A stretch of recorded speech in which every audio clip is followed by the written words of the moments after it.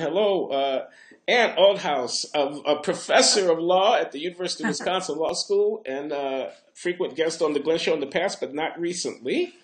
And a woman who blogs about matters political and legal and gender related and other things. And here we are in the middle of a campaign season. So we're doing Blogging Heads, Ann. Welcome. Thank you. I'm Glenn Loury. This is the Glenn Show at bloggingheads.tv. So, Ann, why don't you set us up? And, we were just talking about this before we went on the record about all these different gender themes that are cutting through our politics these days. You want to review that and get us started here? Okay, well, it is a very weird campaign season. We have our expected candidate, Hillary, who's a person we've known for so long, who I guess is running. What are her themes? She has a major theme going that she would be the first woman candidate, first woman president, and seems to think that that's something that would excite people a lot. But question whether people are getting excited the way they're supposed to, or what she could do now to make that work, or whether she ought to abandon that. But I think she's rather pushing that, and something that's going on as a kind of counterpoint to that is some people are trying to raise questions about how she responded when her husband, Bill Clinton, got into some gender-based troubles, and whether that's something that could be brought up today. And I thought that interfaced interestingly with what's going on with Bill Cosby, with some of the rape on campus issues that have been in the news a lot lately, and with the attacks that were going on in New Year's Eve around Cologne, Germany, and elsewhere. So some of the fears of sort of men and their violence against women interfacing oddly with Bill Clinton's past, and how that's a problem for Hillary Clinton, as she tries to present herself as especially exciting because she would be the first woman president. That's a very provocative thesis, Ann, I must say. I was going to say, are you not painting with too broad a brush? I think you may be. Bill Cosby, Bill Clinton, Cologne attacks, and Hillary's behavior during the time when, was she involved in helping to cover it up and stuff like that? Does that discredit her in her capacity to authentically represent some claim about the, historical significance of having become the first woman president? So I'm thinking an analogy. I'm thinking an analogy with Barack Hussein Obama, who became the first African-American president. And I'm thinking about his battle for credibility. He, too, would have been challenged along these dimensions. How black is he? Is he really black? Okay, his father is Kenyan. Okay. He's not an American. His mother is an American. She's white. He's not a descendant of the African-American slaves in the classical sense of the term. He has to earn his blackness. Okay, and so he does do so. You could say he's community organizer. He becomes culturally black. He marries Michelle and becomes blacker in so doing, and so on. You might also say there by analogy that Hillary Clinton has to, as it were, earn her spurs to represent women, and that she somehow hasn't done so to the extent that she's complicit in, covering up her husband's thing. I think it's awful ugly, awful ugly. Now, then to go from there to Bill Cosby, what a leap, okay? And then to go from there to Cologne, what another leap. So, and it's a little bit like if the Black Lives Matter people overreach by saying everything is race, maybe you're overreaching here a little bit by saying everything is the same kind of gendered violence, sexual exploitation, whatever. Surely these cases are different. Cosby and Clinton? Come on, that's not fair, is it? Two things I'd like to say about that. And one is that I don't think Barack Obama personally presented himself as, you should be for me because I'd be the first black president. Other people did say that and perceive it and get excited about it. But I don't think he forefronted that as his theme the way she is so much asking to be voted for. How do you think he beat her in South Carolina? How do you think Bill Clinton ended up with this blemish for having compared Barack Obama to Jesse Jackson in South Carolina? Oh, well, it's precisely because he was playing, or having played on his behalf, I'm not sure the distinction is really worth very much, the race card. I mean, come on. Did Barack Obama personally present himself, vote for me because I'm black, or did people look at him and think, I want to be for him because it excites me to think of the first black president? I think that's different, and that Hillary Clinton is doing more and is, after all these years, presenting herself as, we should be excited. Why should we care about her as the candidate? They're resting, I think, her campaign is resting to more than Barack Obama did on the idea that she'd be a first, and that we should be excited about that, and that she's actually losing that excitement. I have to push back, Anne. She would be a first, and we should be excited, more excited, I would say, than an African American. I would say it's a deeper and more profound rupture with the order of things. Is it? To have a woman become the chief executive, the commander of the military, the determiner of the country's fate, than an African American. Yes, I do. I mean, what are these identity things based on? I mean, I think the African Americanness of Barack Obama is to a certain degree constructed. It's virtual. It's an idea as much as it is some kind of organic thing. I think the biological determinism of gender is a very much heavier rupture in human relations than is the color of race. And as I say, Obama's thing is constructed. It's invented to a certain degree. As Bill Clinton said, it's a fantasy. It's an idea. He's the virtual black president. He is, as you said, everyone's idea of a black president. So I would, I don't know. I don't know if I can really defend this position. It's really a gut kind of feel. I'm just feeling a woman commanding the military? Wow, that just sounds like over-the-top revolutionary to me. I've heard that all my life, the idea of maybe a woman can't do it, doesn't have what it takes to be the leader of the military, to be the commander-in-chief, and so forth. But I didn't say that. I didn't suggest that a woman doesn't have what it takes. I'm just saying that I've heard that from the culture, not from you. Yes. You didn't say it. But when you're going to have that first person, if the person is going to get an added boost out of that firstness, it seems to me that if that's what's being presented to us as an argument why we should vote for this person, if it's presented, and I'm arguing that she is presenting that, then we should analyze whether we like that idea of that particular representative of that group being first. Okay. And I would say that, and to the extent that she's relying on young women to get excited about her, deploying Lena Dunham and other celebrities who are trying to enthuse us, not because of her policies or her individual capacities, but simply because she's a woman, because she would be that first. I think to the extent that we're being asked to do that, we're entitled to look more closely at that, and at the very least, to look back at what happened in the 1990s, when Bill Clinton was involved with having a sexual relationship with someone who worked in his workplace, his subordinate, was accused of sexually harassing another woman at his workplace, Paula Jones.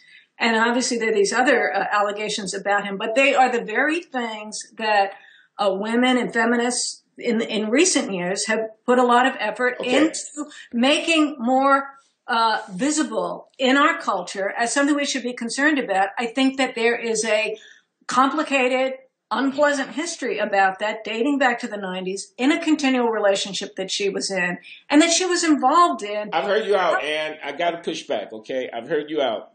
So give me a minute. So to me, what this is like, I'm doing analogies between Clinton in 2016 and Obama in 2008. This is like Jeremiah Wright. In other words, Obama wants to run as the first black president. I mean, he's not saying it out loud because he can't, but it's all implicit in how he's running. And one line of attack on him is to discredit him by going to the root. Oh, you say you're black, huh? Well, let me go to that black church that you used to go to. Let me see what that black minister sounds like when you put him in front of the TV camera. Oh, he's black, is he? And thereby discrediting him, because just look at how outrageous he is. So by analogy, what I'm saying in counterpoint to you, because I think you're doing a grave disservice to Hillary Clinton by trying to define her in these terms, is that here is this woman who is the most accomplished Democratic politician alive today. Mm-hmm. That's what she is. She's the leader of her party, not by virtue of having been elected president, but by virtue of having served at the top of American government for 3 decades. She is a profoundly accomplished person. You can carp about her record, Secretary of State, Benghazi. I'm sure there will be arguments, okay? I'm not her defense attorney, but I'm just saying, a former U.S. senator. She was married to the President of the United States. She had major significant effect on U.S. policy for decades, okay? Now, Yes, there is this thing that you're talking about, and we could argue about it. I'm not inclined to disagree with you very much, except I don't accept the Bill Cosby analogy. But there is this thing. I agree with you that it's a thing. But in the context of the scope of it, don't define her by that. Likewise, Obama did go to that church, and he did sit there for however many years. But it would be very, very unfair to try to define him there. Okay, so what do you think about that? That's my counter. I think number one, I've read Obama's book, and Obama's religion is a very interesting topic to me. I think he tried to be successful within his community activism, and the church was part of that. He had to work through that. He was told, I don't think he was personally religious, but he was told that he needed to have that as part of what he did. And he sat there and listened to a certain kind of preaching. He was passively there in the audience. He was a member of the group. He was inspired by that, but that wasn't him speaking. I think that when Hillary, and remember this was in the 1990s, this was so shortly after Clarence Thomas had been at the center of this vortex about sexual harassment that we were all supposed to learn. The men, you just don't get it. I'm sure you remember all of that around Clarence Thomas. And everyone was supposed to get up to speed and learn the seriousness of the inequality in the workplace that is caused by men viewing women in the workplace as their sexual choice of partners and so on, and using their superior power toward women in the workplace. That was something that was vividly portrayed, and you were regarded as, retrograde and sexist if you didn't get that back at the time of Clarence Thomas's confirmation. It was only a few years after that a strikingly similar thing happened with respect to Bill Clinton that actually was much worse than what Clarence Thomas was ever accused of. And suddenly all of what was learned was forgotten for the sake of Democratic Party politics. Hold on, Ann. Okay. And Hillary Clinton was involved in deceiving and covering for him. To me, there are some feminist crimes, misdeeds that put her in a different position with respect to women. It's not just sitting there listening to a preacher. It's being centrally involved with facilitating, with supporting a person who was doing something that was antithetical to what the women's movement had built very strongly toward achieving earlier in that, and inappropriately, I think, on the back of Clarence Thomas. And then it was all cast aside for the sake of covering for Bill Clinton. She was involved in that. And to me, that diminishes her. This is my little rebuttal for what it's worth. I feel your passion, and you are a woman. I cannot tell you how to feel about this, and I can't know how you feel about it. I think the Clarence Thomas comparison is also outrageous. I think it's very unfair to Clarence Thomas.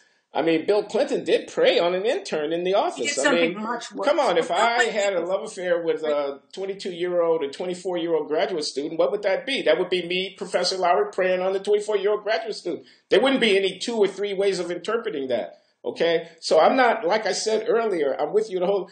Clarence Thomas, as far as I'm concerned, that was a he said, she said situation. As far as this is not speaking to the larger issue of women in the workplace and so forth and so on. Maybe Thomas tried to hit on Anita Hill when she was working for him and spoke to her inappropriately. Maybe he didn't. He denies that he did. As far as I was concerned, the hearings didn't resolve that question. And I thought it was a travesty what happened to Clarence Thomas because it was a political witch hunt because they didn't like his views. That was about. It was an open campaign to try to destroy him, of which those hearings were a complicated political part. But we would have presumably we'd have a long disagreement with that. But I don't disagree that Bill Clinton behaved profoundly inappropriately, abusing his power, and that he's Hillary Rodham Clinton's husband. That's true. What I'm saying is that is not disqualifying her being president of the United States. And I'm saying that I think is very unfair to her. Very unfair to her. I mean, I don't know what it's like to be married to somebody. She was involved in covering for him. She's married to someone who's not faithful to her. Why don't we give her a break here for a moment? Don't make her into a cartoon character. She's a human being. No, that breach is very profound. She gets beyond it somehow. She gets beyond it. They stay together. I don't buy that at all. I absolutely do not buy the idea. She doesn't get any credit. They don't get any credit for living through that. You're just going to condemn them forever for his ill... No, I'm holding 2 things. Number one, I hold her responsible for what she did. And number 2, I don't particularly want Bill Clinton back. And I don't think, just on the fact that he's already had 2 terms as president, I don't think he belongs back in the White House. That's a separate issue. But I think given what happened, this is not what we need as the first female president, or it's at least not a good issue to forefront, which is what I'm mainly talking about. Well, it needn't be at the forefront if we would talk about all the other issues that mattered, like the economy, what to do about ISIS, what about the partisan breach in American politics, and so forth and so on. But instead, we're talking about Bill Clinton's sexual peccadillos as it presumptively disqualifies his wife from being able to take credit for being the first woman. And we have agreed to disagree. So should we talk about something else? I need to clarify something. It's not his sexual peccadillos. It is the equality of women in the workplace. When you have sexual harassment in the workplace, it's a form of sex discrimination.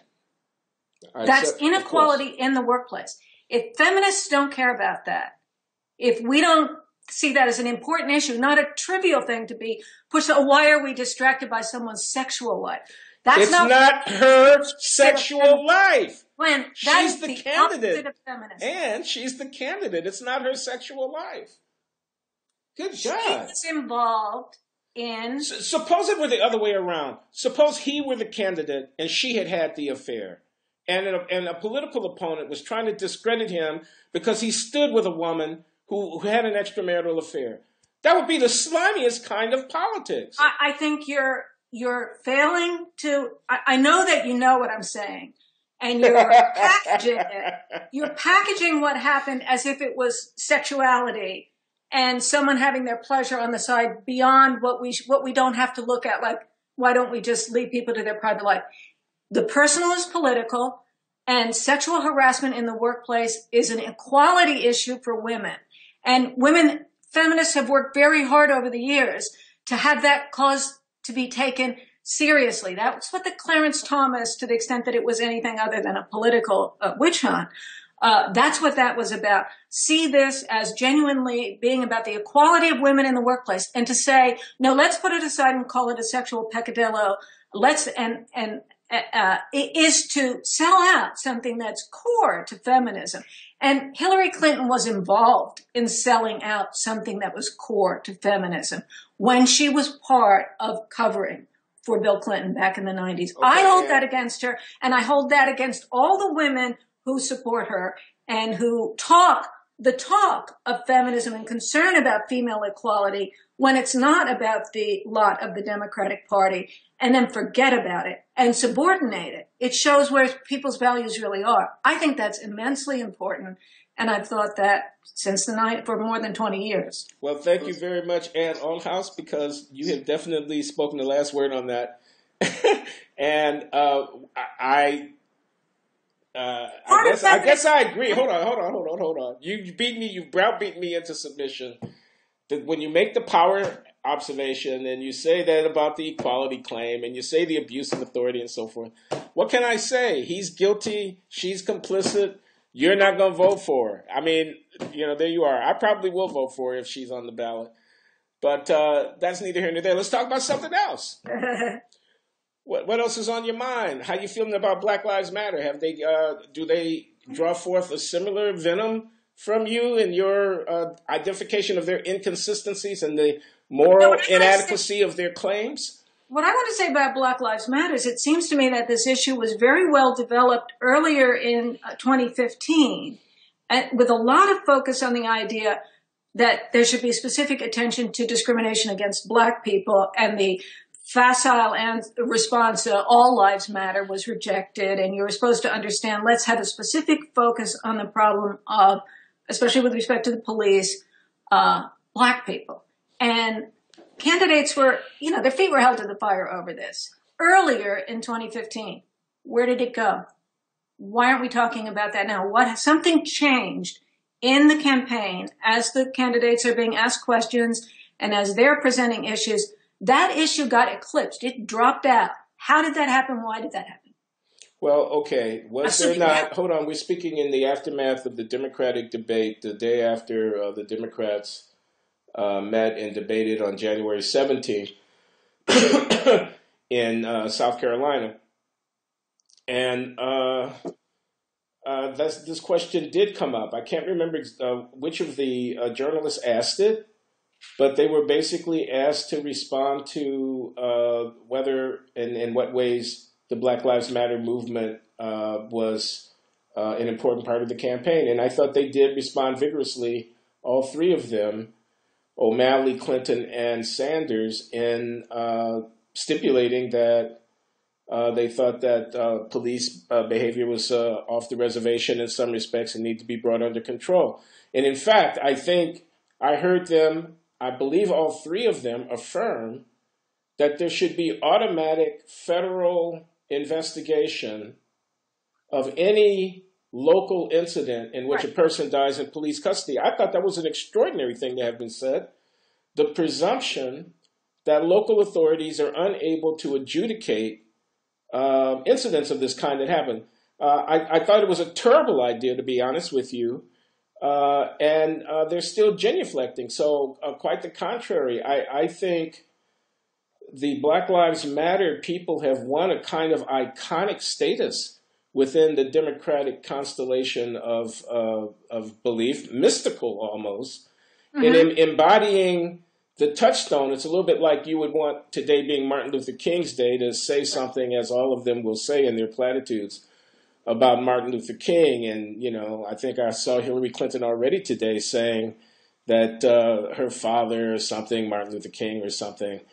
And I thought, oh, how platitudinous. But likewise, the Black Lives Matter have become this iconic thing. And the thing that I find interesting about it is not the obvious point that police do things and these incidents happen. And even that you can racialize them, although I object to the easy and unreflective racialization of them. If I'm listening to PBS and on the NewsHour and someone tells me that a white police officer did something, I'm just wanting to know why they're using the adjective white. Why are they calling this police officer white as they report the fact that the police officer had an encounter with a suspect and the suspect ended up dead? I think it's very terrible journalism. But more broadly, I'm saying Black Lives Matter have become this kind of iconic touchstone, and yet they have such a one-dimensional view about what it is to value black lives. So, the black lives that are being shot down on the street by other black people are actual black lives. You can't say Black Lives Matter and have nothing to say about them. The black lives that are being failed by the massive educational system, and no, I'm not trivializing something. If you tell me the black lives that are being failed by child protective services from the disorder of parental-child relationships and the irresponsibility of people and these poor abandoned kids, including some of them like Laquan McDonald, who was a victim of a police shooting. If you read the Chicago Tribune's journalistic biography of Laquan McDonald, it'll break your heart. He was born in foster care. His mother was 14 years old or something like that when he was born. She was a foster child. He's a second-generation ward of the state. Okay, so if Black Lives really mattered, people would be talking about that. So it's a shtick.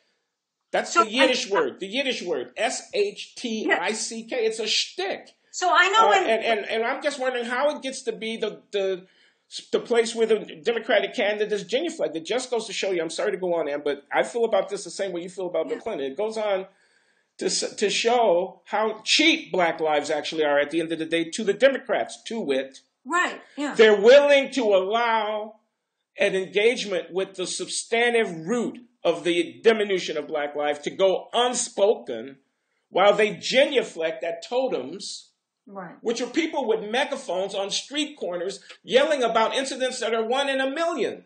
These incidents are 1 in a million. The everyday grinding depredation of Black lives has no register, is nowhere articulated in the rhetoric of this movement. That's the thing that astounds me. Now, thank you I for thought you were letting me go going on. I appreciate to it. disagree with me that the issue has been eclipsed. But what I hear you saying is the issue was never really uneclipsed in the first place. There was barely anything there. There's much more to what should be talked about than the little bit that got exposed in Black Lives Matter. So I was going in the direction of saying I thought Black Lives Matter was a fairly substantial concern in the current campaign, and I believe that got eclipsed. What I want to say is it got eclipsed after the San Bernardino massacre. I think that was a rift. But what I hear you saying is Black Lives Matter was never even close to being close to enough. And it should have been much more. And that's fine. I agree with that. It should have been much more. But what I want to say is that the foothold that it got, it lost. Well, do you agree with this? That the Baltimores and the Fergusons of the world, and the Detroits and the St. Louises and the Oaklands and the South Central LAs and the Houstons and the Chicagos of this world, and the Milwaukees, and the East St. Louises and the Camdens, and et cetera, okay? The New Orleanses of this world. I'm talking about these communities. Mm-hmm. They've been governed by Democrats and subject to Great Society initiative for a half century. The first black elected officials emerged as the municipal executives of these jurisdictions. They have been the site of one after another, after another, after another, after another, after another multi-billion-dollar initiative to try to foster this or that or the other. Okay? Now, if you were serious about Black Lives Mattering here in the 21st century, where we're a half century on from all of the tumult of the civil rights movement, and you looked around and you saw failing schools, you saw jails that were overflowing with people who actually broke the law. Mm-hmm. It's not as if they're sending the vans up and down the street and just rounding up people at random. Courts that are overflowing, public hospital waiting rooms that are jammed to the max, family disorganization, social workers, cases that would make your hair stand on end. Thousands upon tens of thousands of them. Okay? If you really thought that Black Lives Matter, it would have to engage in a reflexive and critical examination of the very foundation of social policy in this country over the last half century, as it has borne on the lives of Black and poor people. That would be to the discredit of the Democratic Party in a profound way. They haven't even begun to recognize the problem, let alone promote any kind of critical intellectual resource to deal with it. This is why I say at the end of the day, they show how cheap Black lives actually are. Let me give you an analogy. Mm-hmm. Hispanic lives matter more than Black lives to the Democrats. Right, well, okay? That's something because they're prepared to reshape the United States of America on behalf of their Hispanic constituents. So they are throwing the Black people bones when they genuflect to a bunch of 22-year-old people with a social media account and a hashtag, and they let that drive the politics of race when the Democratic Party's politics of race ought to be about how come our cities look like they are after 50 years of what we've been trying to do for them.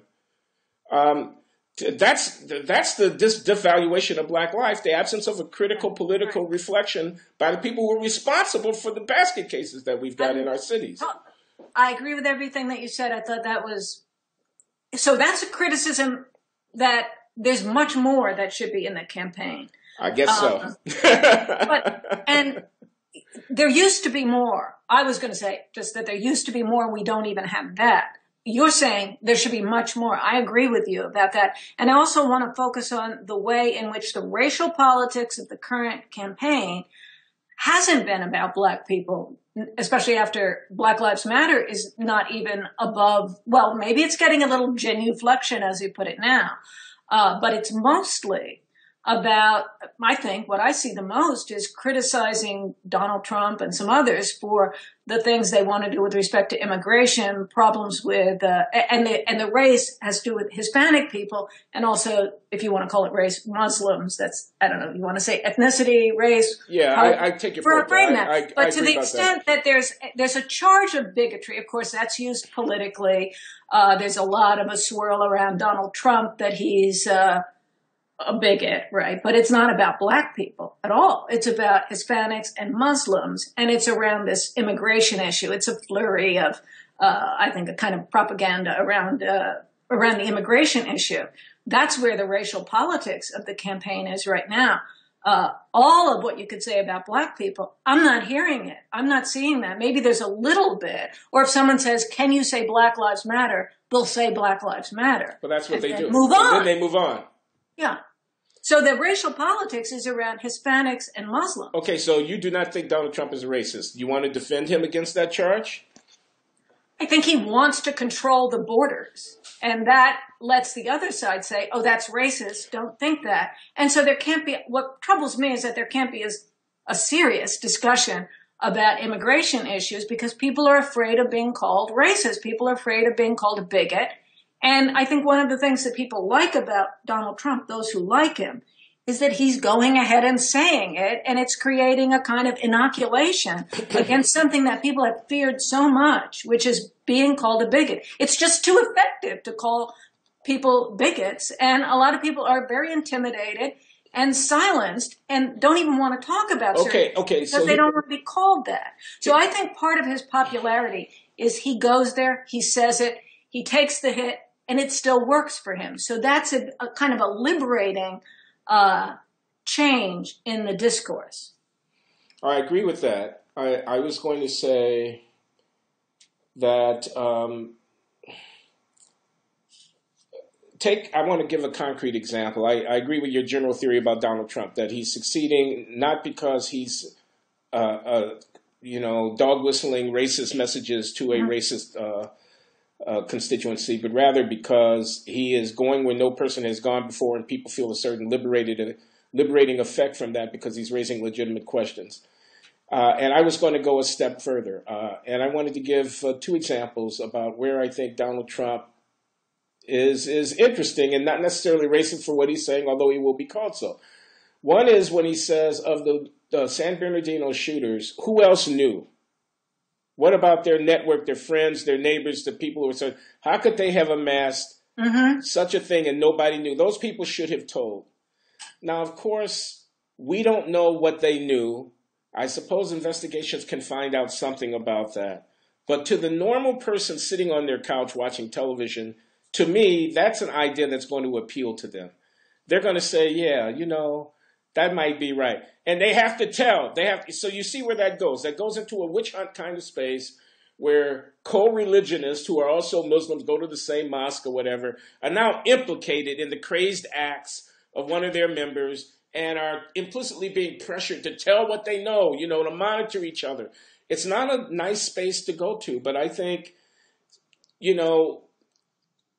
a little bit like, I don't know what, racial profiling or something where everybody racially profiles on a dark street at 3 o'clock in the morning, which is to say they look at who's walking toward them and they react accordingly. They don't react the same way to old white ladies as they do to young men who have a hooded sweatshirt on. And you don't ever want to acknowledge that, but somehow it's compelling. And likewise here it's compelling. That was one of the things of his that I wanted to point to. Remember, there was the case of at least one person in the neighborhood who had been in their garage and saw weapons around on the floor. Oh, and wasn't that person accused of something? Or was there one, and I don't want to just spout things, I'm not sure, but I think there was at least one person who said that knew. Not that they went looking or nosing into it, but they knew something, but they didn't want to report it because they were afraid of being considered racist or anti-Muslim. And so they wanted to be inclusive. And so that caused them to overlook or to say, and to be just afraid of being accused of being a bigot. In any case, he's willing to go into that territory where other people aren't willing to go. And I don't think that makes him a racist because I think somehow I would actually speculate about that myself if I were thinking of it. The other thing that he says that I think is, he says you either have a country or you don't. I find that to be a very compelling statement. Right. I really do. If you don't control your border, you don't have a country. I mean, duh, really. And it exposes this idea that the composition of the polity is at stake. That's the thing that we're talking about. Mm-hmm. And it legitimates thinking about it in that way, which is kind of tacitly taboo, that we would ever want to think we are the United States of America and have somehow a corporate existence and interest in self-preservation and the management of our own composition. That would then raise questions about, well, who do we want to be in our polity? Which would then cause us to say, oh yeah, that's why we have a border, which then leads us to building a fence. The fence thing, very profoundly symbolic.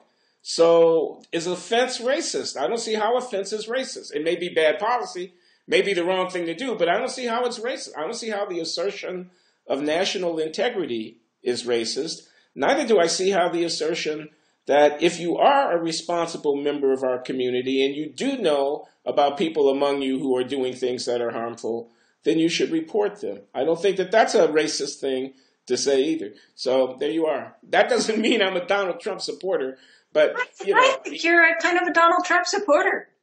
You think I am a Donald Trump? Here's a question that I have. That there's kind of an idea about Donald Trump that it's uneducated people, it's sort of dumb people who. I thought that's what the polls were showing. I thought the polls were showing that, Ann. Actually, there's some detail to that, but here's my question. Okay. Also, people don't necessarily say what they're really going to do in the polls, but Okay.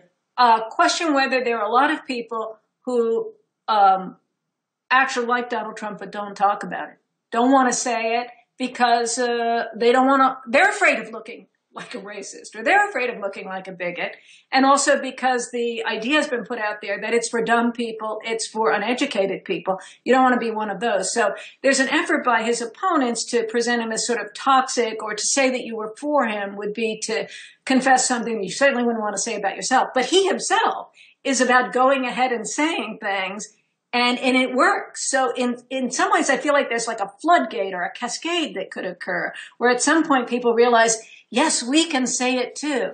We're for Donald Trump, and that there could be this breakthrough where a whole lot of people you wouldn't expect would suddenly start saying that they were for Donald Trump. So we ought to get busy. Invite you to start. Come on, there's an academic paper to be written here. It could go in a political science journal. I can see it all now. We would do web-based surveys. We'd have to get started immediately.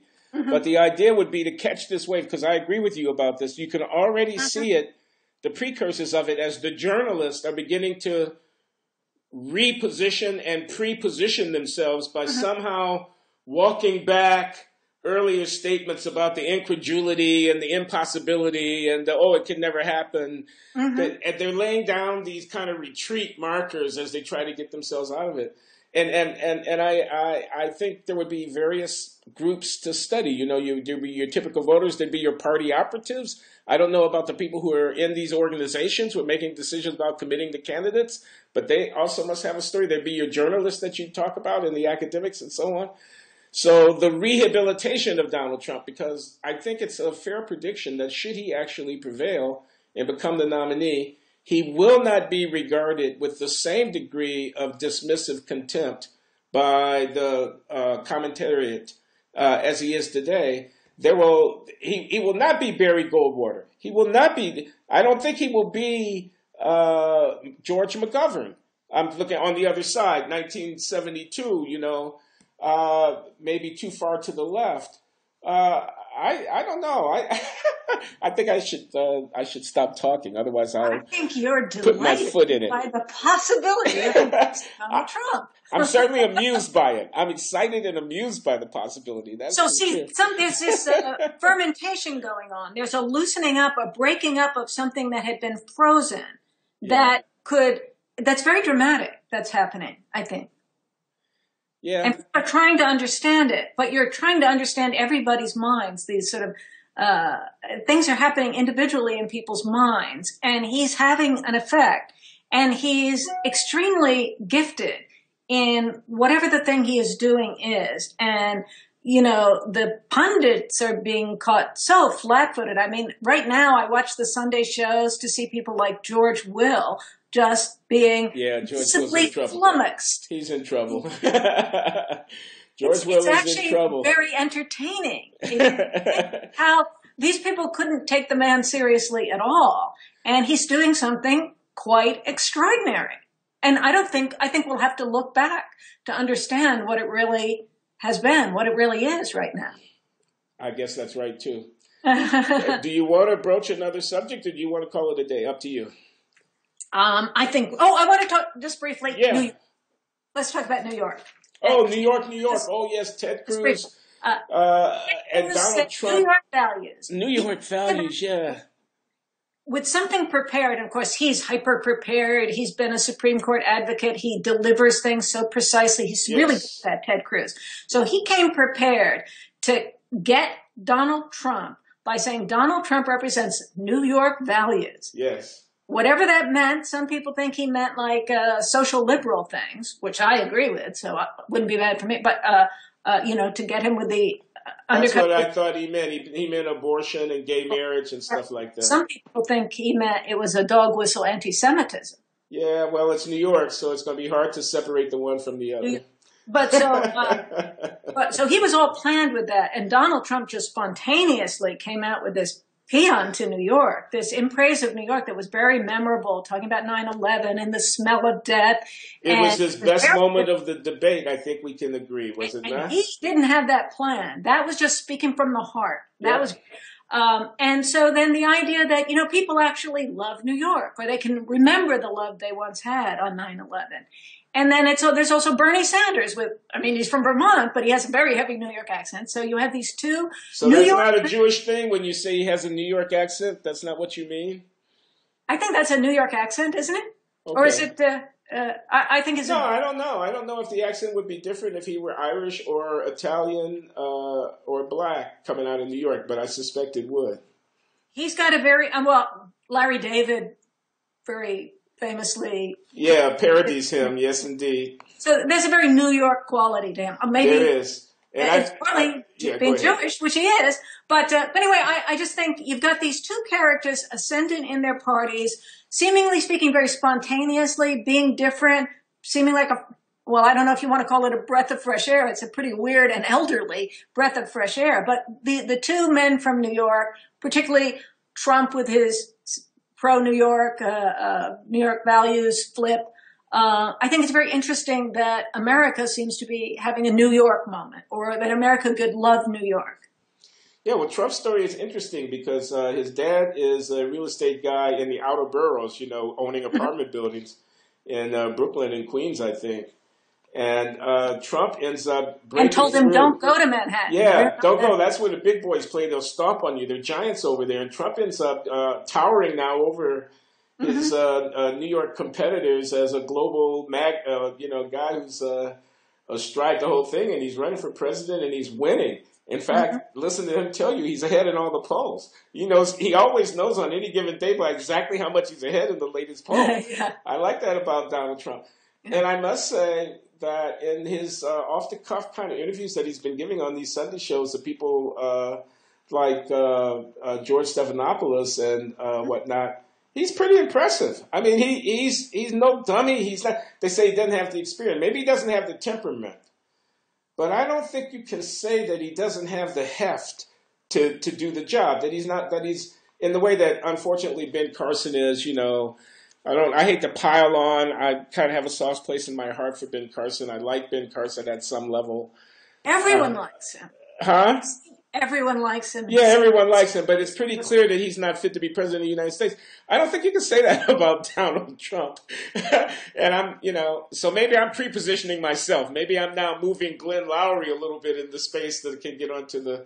I think, if you want to come out as a Trump supporter, you could ride the early crest of the wave. You could be on that cascade. Yeah.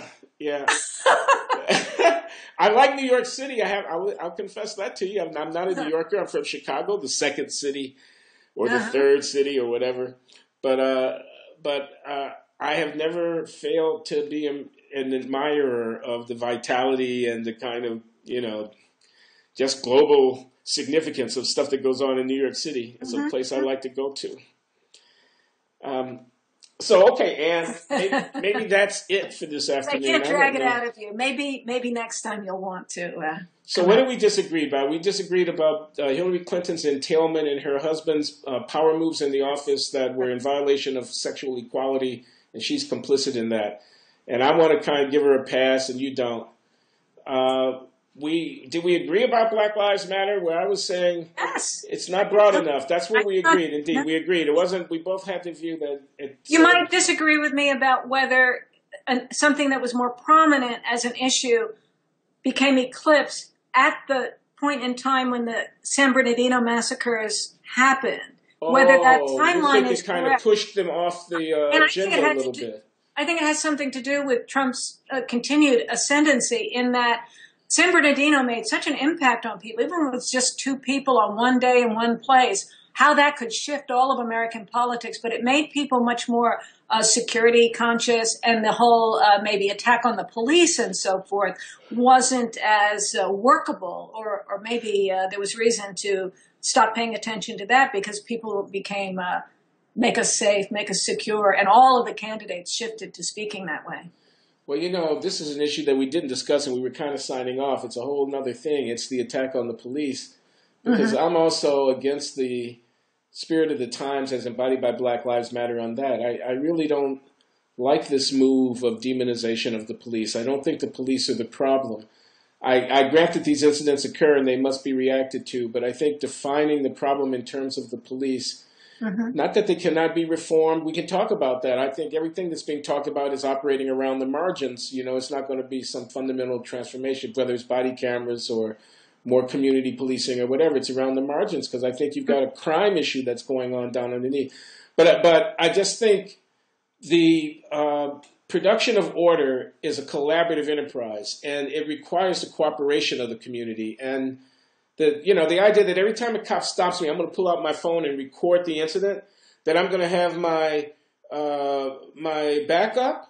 What are you stopping for me? I get to, that I'm going to go by the letter and everything. I'm not going to pay respect to the cop. I can't actually submit to his authority. Submission to his authority is complicity in some kind of racial. This is a very bad idea in a place where there's a high crime rate and where cops actually have to stop people and have to deal with the consequences of their behavior. This is not what you want. So I think, I'm just preaching because I'm not giving you a fair chance to respond. But and maybe we agree, but I just have a feeling that there's something at stake in how one defines the narrative around policing that is off, that is a little bit off in the Black Lives Matter voice. And I want to push back here. I mean, if the cops are actually keeping guns from ending up shooting people, they're saving Black lives. They are part of the solution to Black Lives Mattering at some level, not only stopping the very few incidents where they are abusive, but fostering the very many constructive incidents where they're actually a part of preventing the loss of Black life. I mean, why wouldn't that be a part of the equation? I do worry about these stop and frisk kind of things where they do find illegal guns. You have heavy gun control regulation, and people who are in a place where they want to defend themselves and they will have a gun.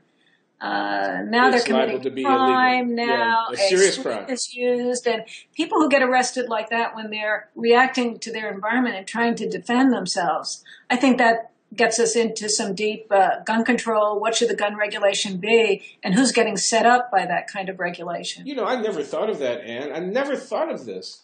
First of all, I never thought about the Second Amendment rights being critically important to inner city Black people who may be in high crime areas. Just how I'm translating what you just said. And that because if they're in a liberal area where there's heavy gun control, they will have to break a serious law in order to be able to purchase a weapon. Exactly. That shows you how badly they feel they need the weapon, that they're willing to break that law and expose themselves to that risk in order to defend themselves in that way. Then when you pile stop and frisk on top of that, and you end up catching them and sending them to prison for 3 years for some stuff like this. Right. That's what happens. I never thought of that. You're going to have a program like stop and frisk. It's predictable that you will find people committing a crime, but it's the crime of trying to defend yourself. Arguably, there's a Second Amendment right there.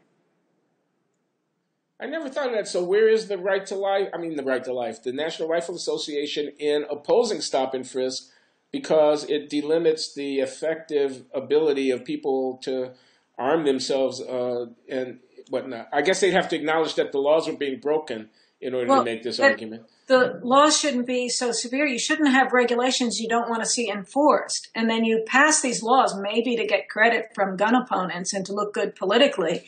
And then you have that there on the books in a way that it can be used against people who are making rational and maybe desperate decisions, trying to protect themselves. This is the back alley abortion argument. Put that in quotes. Right, yeah. It's the same form of argument.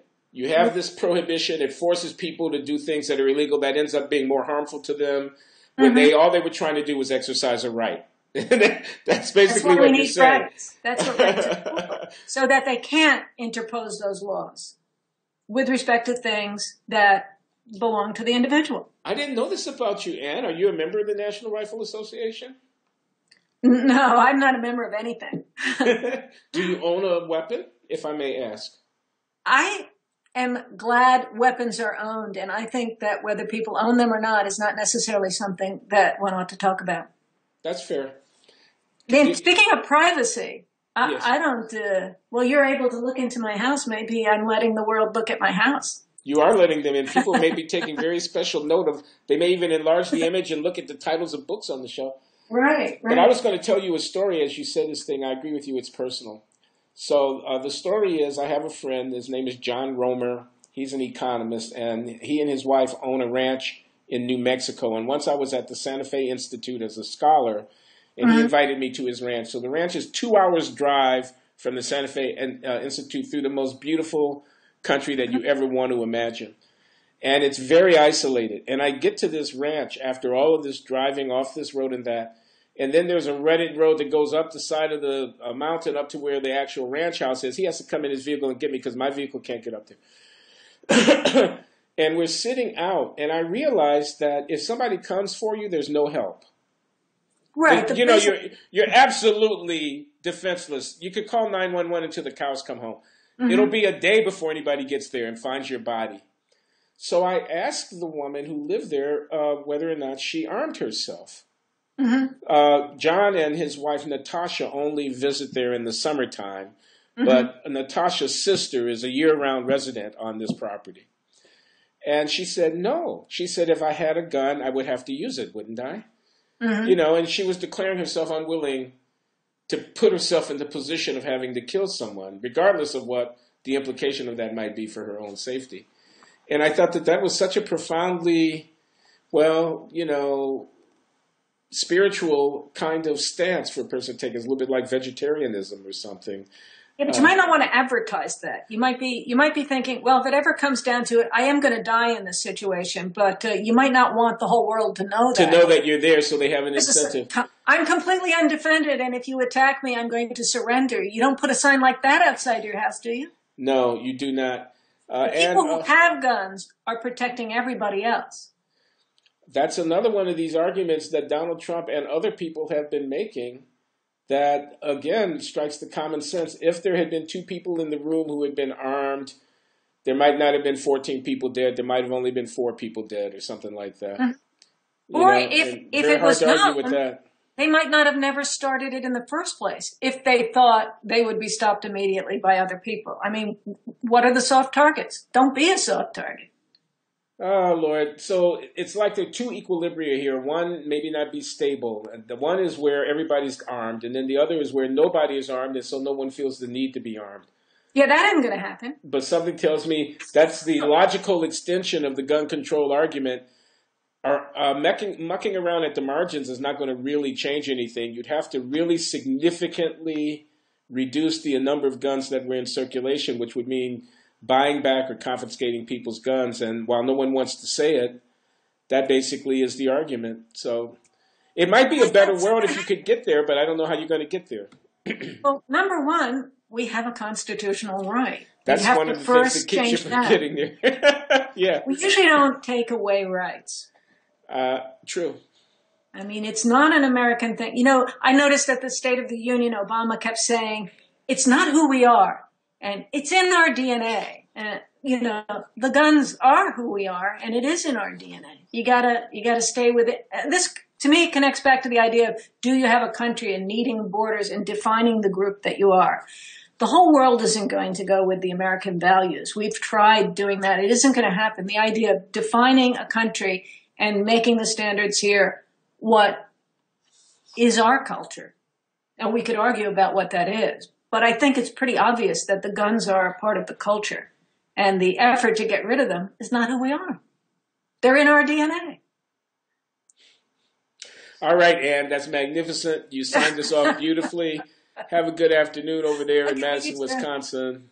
Okay, Cole. Bye. Bye-bye.